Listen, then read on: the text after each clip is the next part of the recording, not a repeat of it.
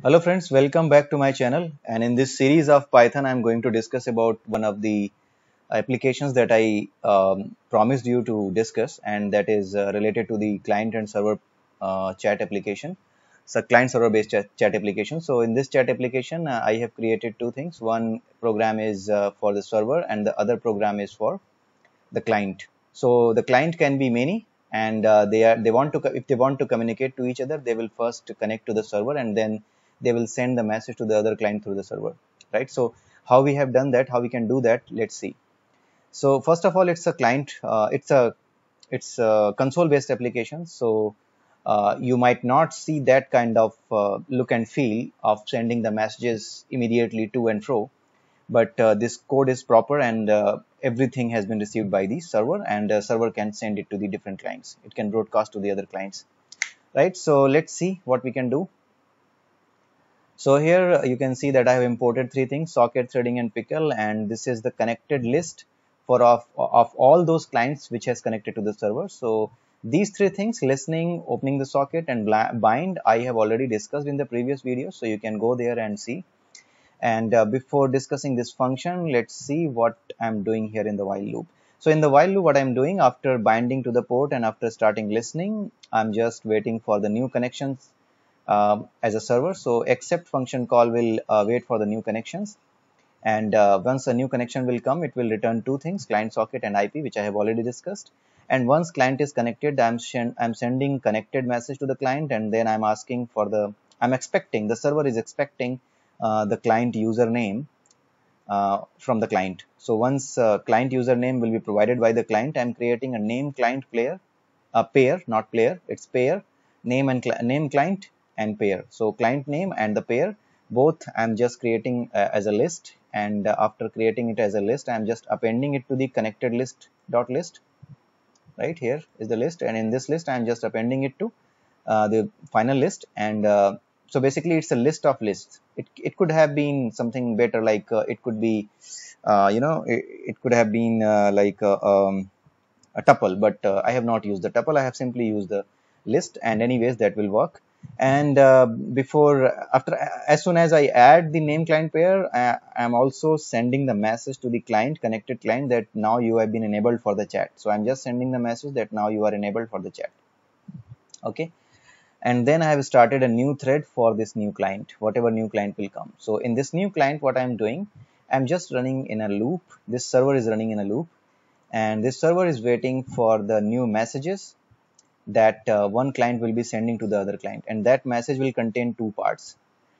And those two parts are like, first part is the message and the second part is the IP, or you can say the not IP, basically the client socket related to the other socket, right? Because here when I'm creating the name client pair, I'm storing the name as well, and as well as the socket using which I can communicate. So that's why when here I will come, I'm just this is just coming from there.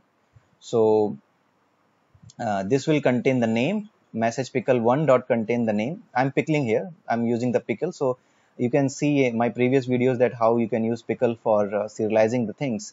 So pickle is also used for the file handling, and here I have also used it for the serialization of the object over the network, right? So message pickle in the 0th index, at the 0th index, what will come at the 0th index, the actual message will come that one client want to send to the other client. And at the index 1, the name of the other client will come to whom the first client want to send the message.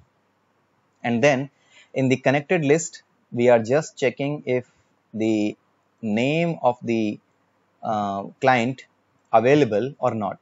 If the name of the client is available, then what we are doing, we are just using the l1.l. In the connected list, you can see that this was the second one, means the first index is the client socket. So using that socket, I am using the send function and sending it to the other client, right? So whatever message has been sent, whatever message one client want to send, he will provide me the name of the client at the index 1, and he will provide the actual message at the index 0.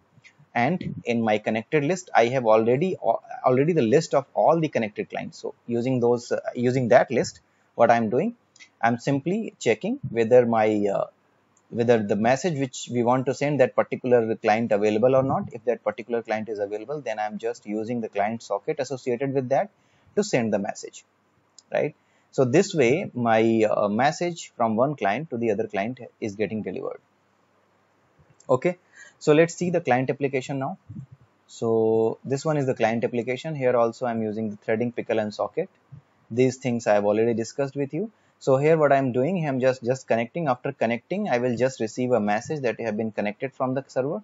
And then after that, it is asking for you to please provide your display name. I mean, it is asking the client to provide his display name. So he will provide the display name, and that display name will be sent to the server.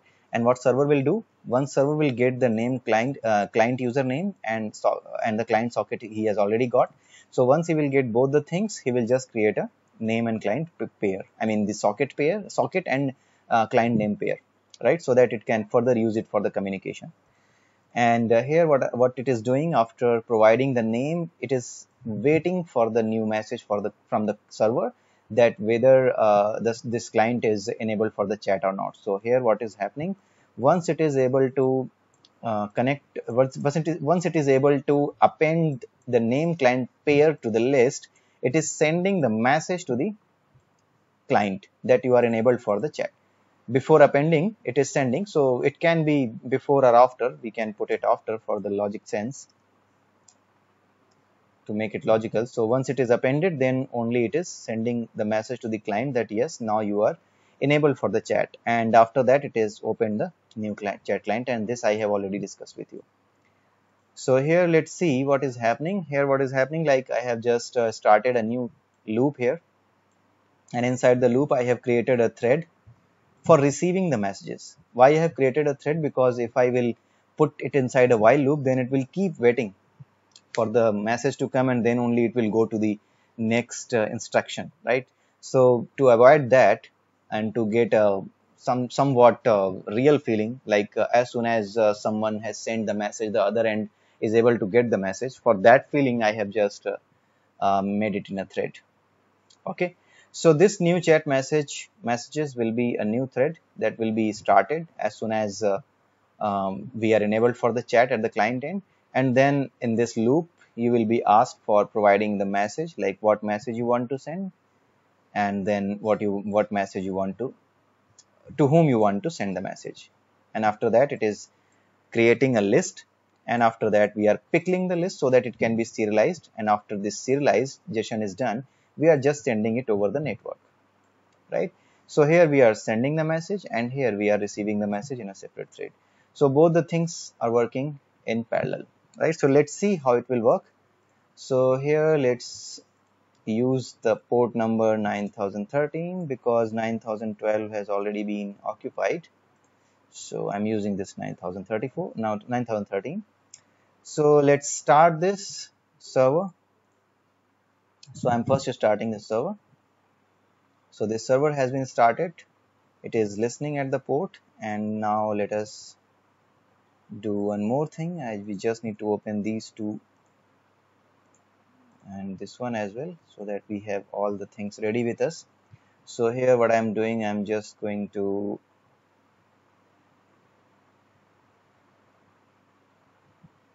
open the program, client program. So Python client.py.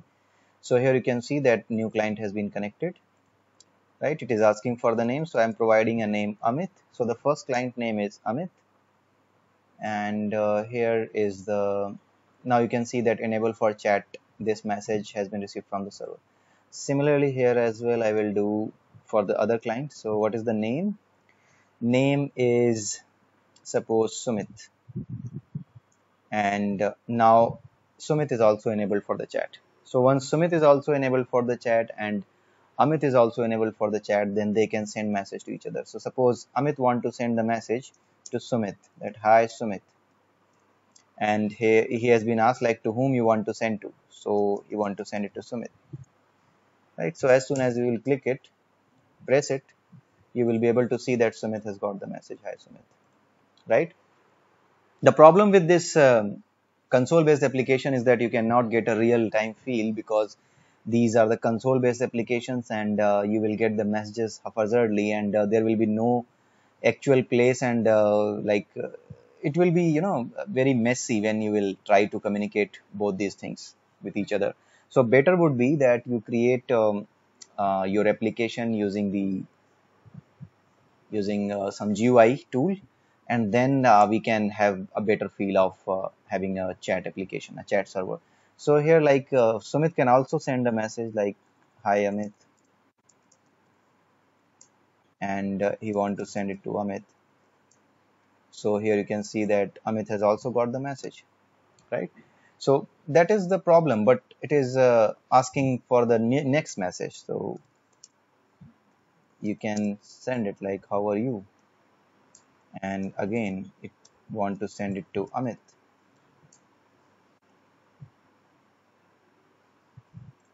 But he is Amit itself. So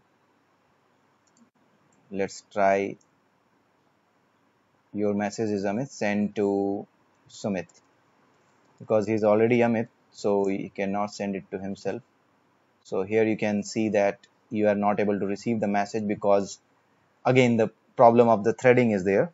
I mean, it's a console based application, so you cannot have a real feel. And here you want to send it to Amit. Right. So you can see that at the server end, everything has been received. Whatever you will send, that will be received at a server end, but because of being a console application, it is not accepting all the things. So here, like, "How are you, dude?" Something like this. If you send that to Sumit, everything will be received at the server end. "How are you, dude?" to Sumit. Right. So everything is there.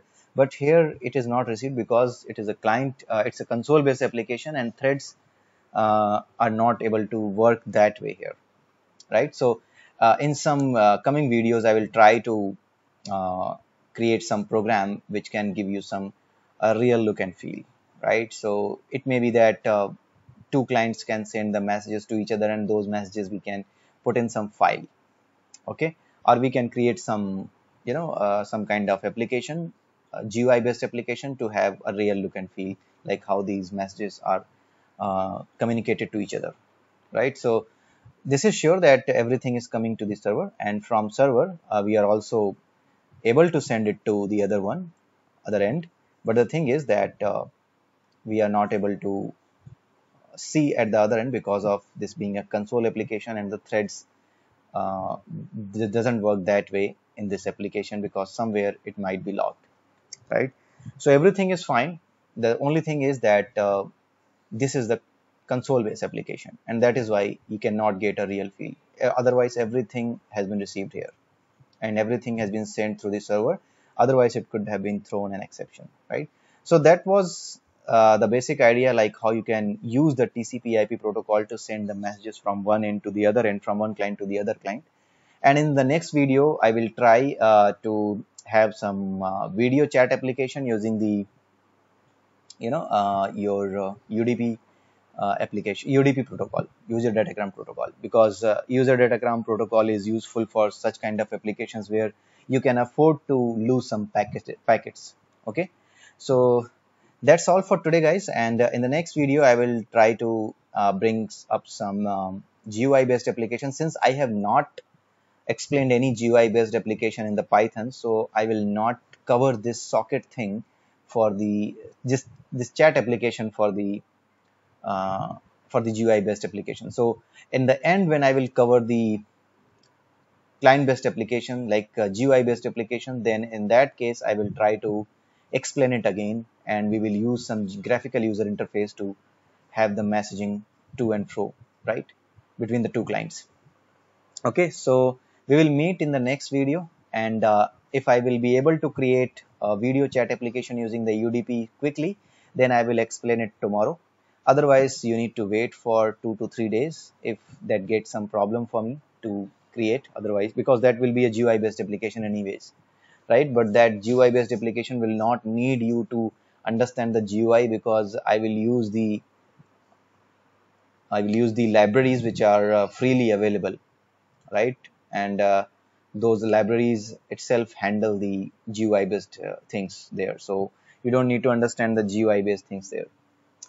Okay, so OpenCV is the library that I will use for that.